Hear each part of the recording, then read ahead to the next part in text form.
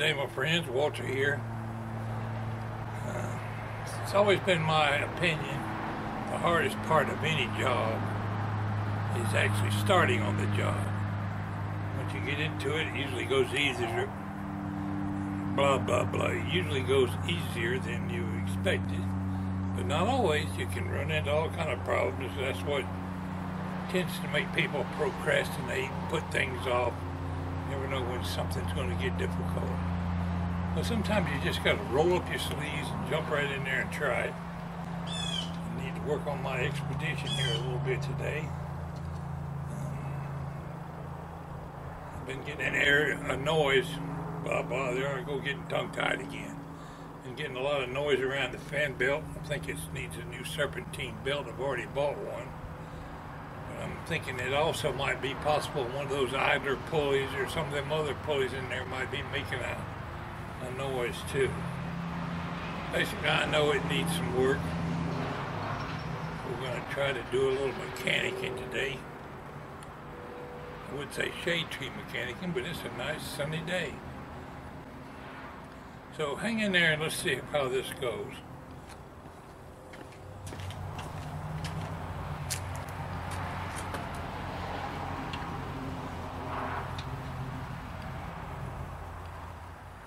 I went ahead and bought my belt because I could see that I needed one.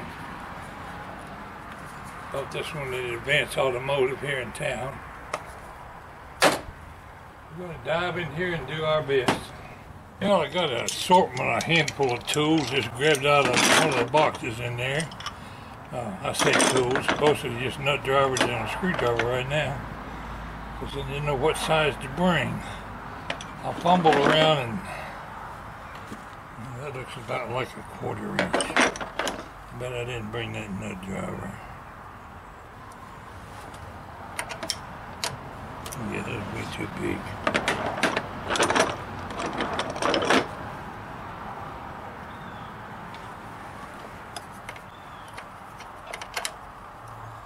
Okay, we got it. We'll start. I've already. Let me back up here a minute. If you're a viewer who's trying to learn how to do this, that's what I'm doing, trying to learn. You'll find this little cover right here on there, and there's a couple of bolts over here you have to take out on this 97 Ford Expedition. This part over here just snaps in. I've already took my part off, but I thought I'd include that in this video.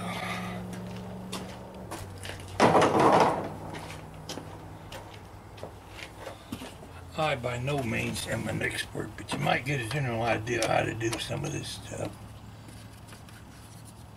Okay, that's definitely got to come off right there.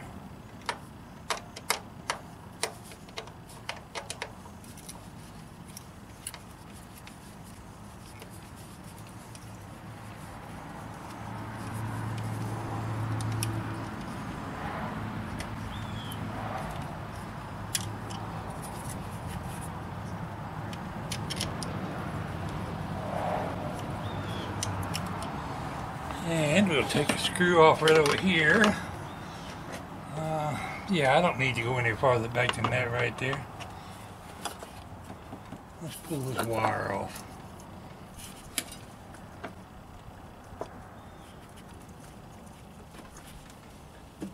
You know, I should have worn my glasses out here today. That clips on there somehow or another.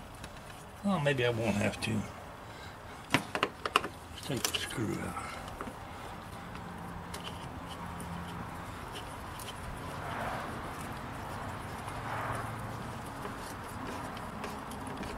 Let's loosen the hose clamp, I mean.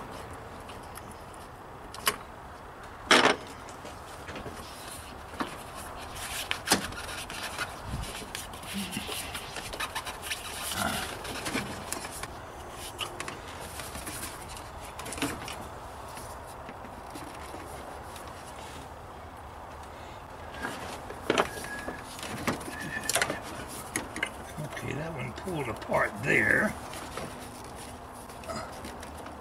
This one seems to be stuck.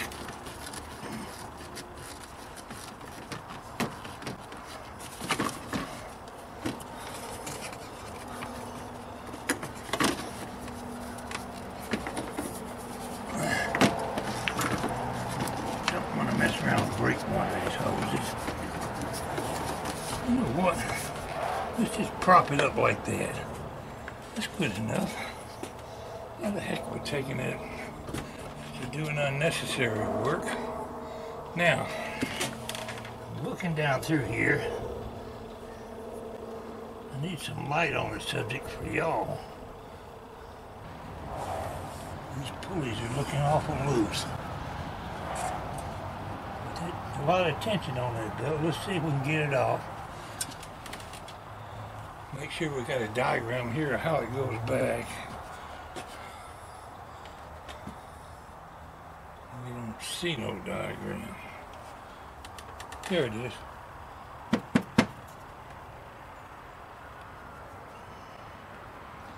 That's a lot of pulleys around the belt, ain't it?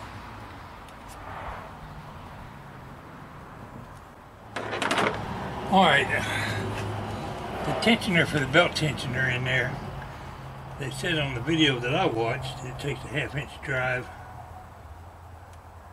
ratchet handle, but I can't get it in there.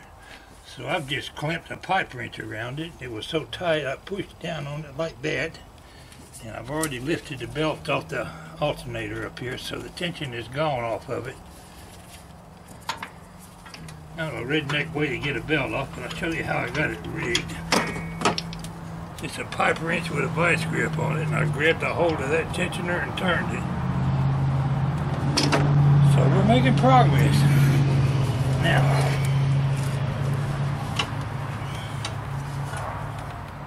I'm going to slide up under the vehicle and take off what I can under there, and then see if I can pull the belt out of there. Providing I get up under this van, let's see.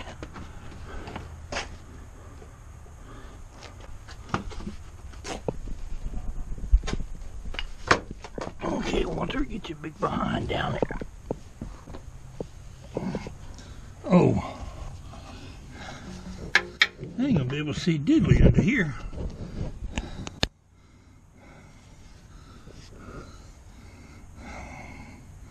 I want to do it all from the top. I can't see nothing under there.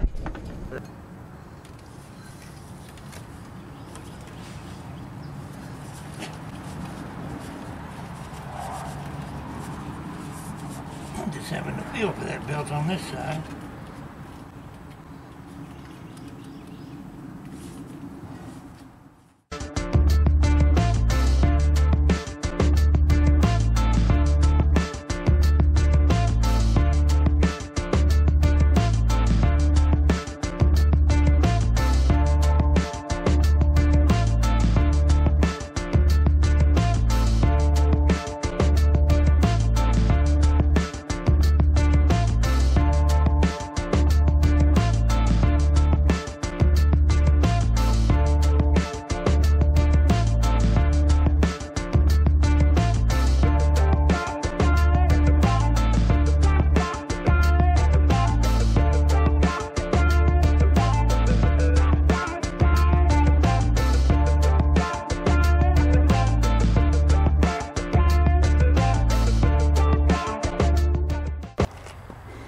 Well, I'm not going to be able to film the actual manipulating the belt off of the front of the engine because it looks like it's going to take me some time.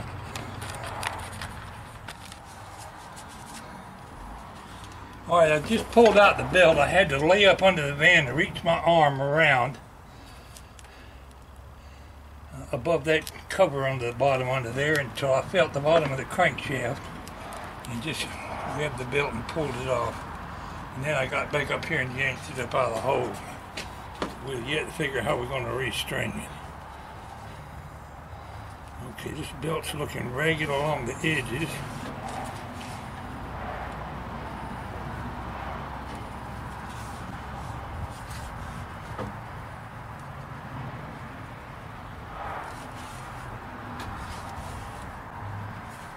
No telling how many miles is on that booger bear. There. Oh, let's double check while I'm thinking about it and make sure the new one's the same size.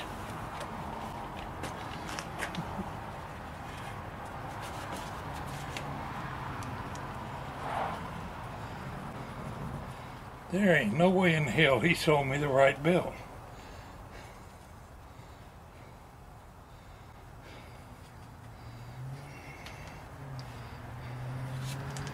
There is no way on earth that he sold me the right fan belt.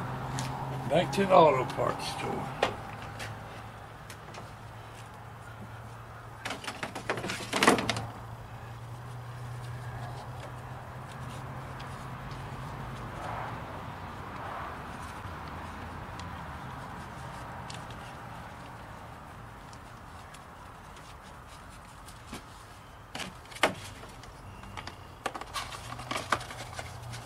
Well, the young man has sold me the wrong belt. Dad blame it. Well, before I go, let's check all these idler pulleys. The ones I can get to anyway. That one spins nice.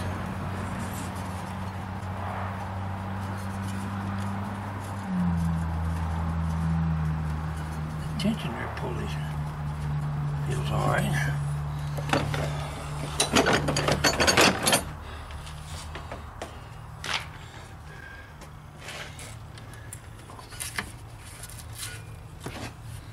The one on the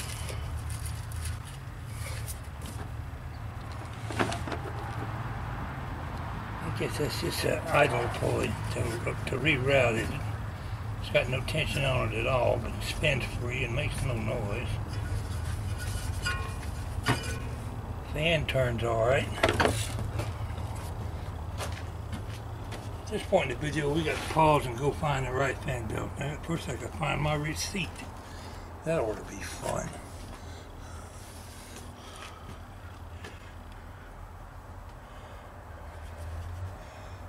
Ooh, you know what I should have did? Disconnected my battery. I'll come back with a dead battery from that hood light being on.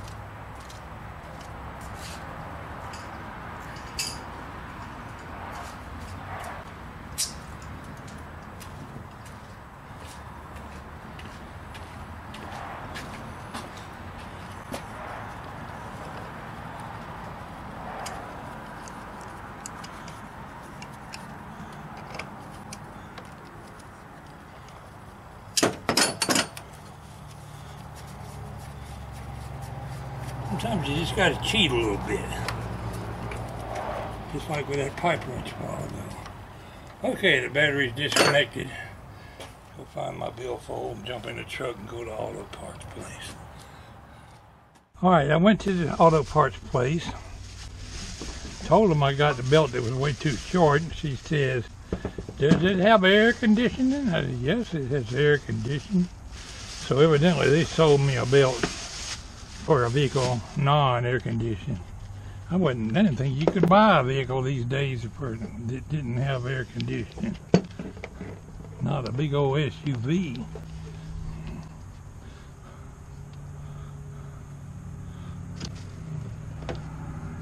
Anyway, we're going to fight with this belt this afternoon.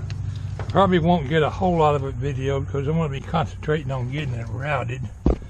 See if I can show you what it looks like down in there. They make a special tool for taking the tension off that belt. It costs $45. And I wasn't too anxious to buy it. I'll just put my pipe wrench back on there and do the same way I took it off. I told her if I can't get the belt on, then I'll come back and buy her a tool.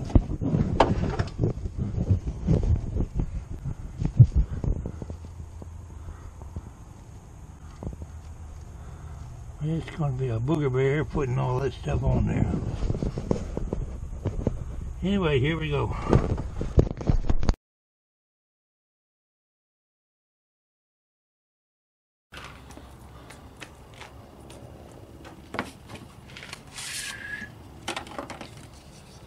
My Bonnie lies over the ocean. Look at that, it wants to get back in the package.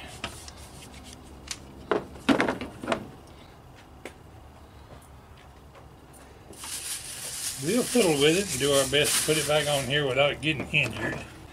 I'm on blood thinners. It don't take much to get me bleeding. According to the diagram,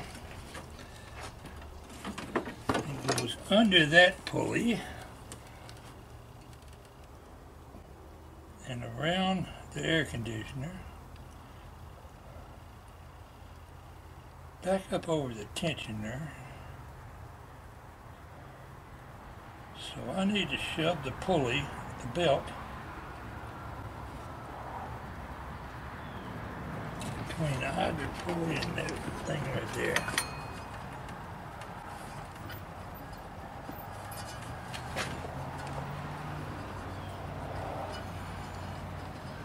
Well, there sure ain't a lot of room down in there. Move some of these tools.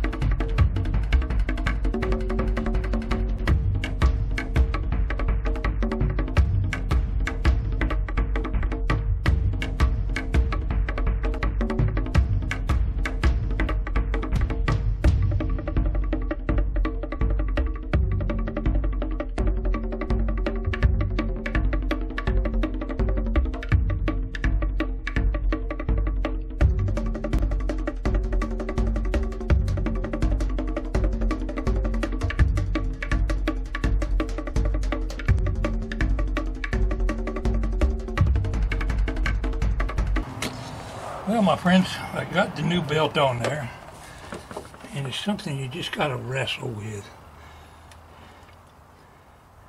I could have took covers like this off and probably got to it better, but I managed to get all the pulleys routed the right way. I haven't started it yet. Got all these back on. Let's go ahead and put this on. We'll know when I crank it up if anything's out of line, because we're going to hear it. Didn't find anything wrong with those pulleys. At least it didn't seem like there were any problems with them.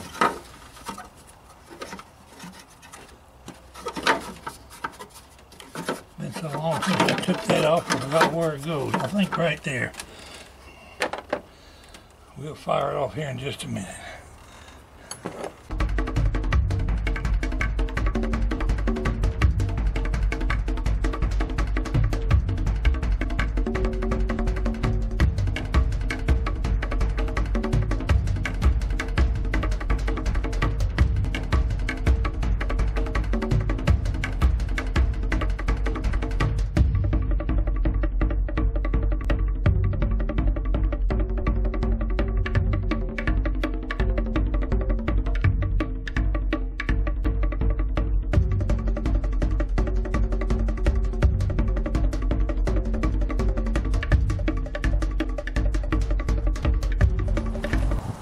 my YouTubers, you can change your own serpentine belt, but get ready to get dirty and bruised up. I'm particularly bruised because of my blood thinner, but you can do it. I had to redneck the tensioner with a pipe wrench. Didn't have the special tool. They said a 1/2-inch ratchet would fit on everything. They lied. It don't. Let's fire off the motor and we'll know real quick if it's fixed. I'm going to move the camera up close where you can hear it, and we'll compare it to the way it sounded before on the belt.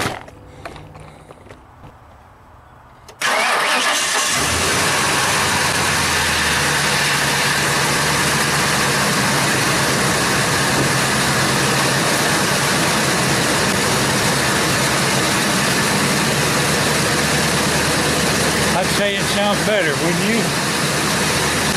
We're going to pronounce this repair job done.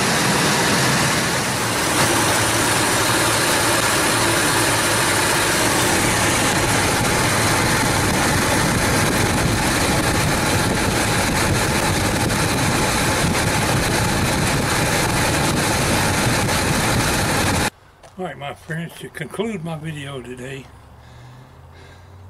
I should point out that the job always seems harder than it really is. I had some difficulties, but I managed to get it done. It's best not to sit around and procrastinate, and that's what I did for 2 or 3 days. Procrastinate, kind of put it off and put it off and put it off. I'm glad I got it tackled and done now. Less likely to get stranded somewhere. Thanks for tuning in, my friend.